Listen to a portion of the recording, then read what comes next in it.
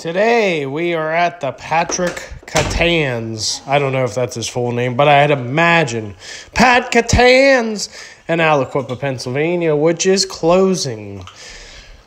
And unfortunately, a lot of these restrooms, it seems like Toys R Us was the same way. When they were closing, the care for the restroom started to go away in a way, it seemed like. I mean, this restroom, it kind of smelled like the inside of a 41-year-old sewer pipe. I mean, I don't really know what that smells like, but I'd imagine it smells like this restroom did. Unfortunately, I had to use this restroom because we went to hot dog shop breakfast, and that kind of runs through you. It's really yummy. Of course, anything that's really yummy blows right through you, and I really had to go. It hit me all of a sudden right after I recorded this restroom, by the way. I didn't use this one in this stall because it was very caca, as you will see. We found the treasure cove again. But, yeah, I used the one in the smaller stall. It wasn't as bad. If you couldn't tell, I'm carrying my daughter here because the wife was out shopping for discounted crafts. That's why we came here.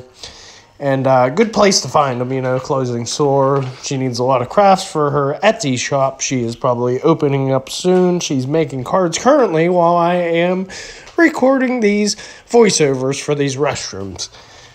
So, this restroom, it's not the most awful, definitely not. So, considering we would give it a 5 out of 10, I will actually give it a 1 out of 2 because that's what that divides down to.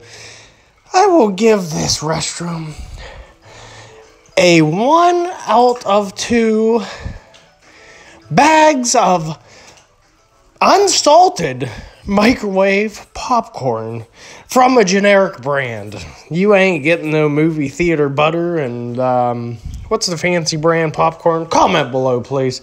I haven't had popcorn in a microwave in so long, I can't remember what the fancy brand is. Melon Mist, maybe that's what it is. We'll microwave that in this thing. I guess you just pour that upside down and get some on your hands. I'm actually going to show you the exterior of the Pat Catan's here in a second. I will miss this place. I'm pretty sure it's reopening as a Michael's, as a lot of them are. But there is a Michael's real close by in Monaca, so maybe this one won't turn into a Michael's. We shall see. You never know what's going to happen in this world. Things close every day, and things take their place. Whoa, almost dropped you. Love ya. Bye-bye now. See you at 12:01 tomorrow.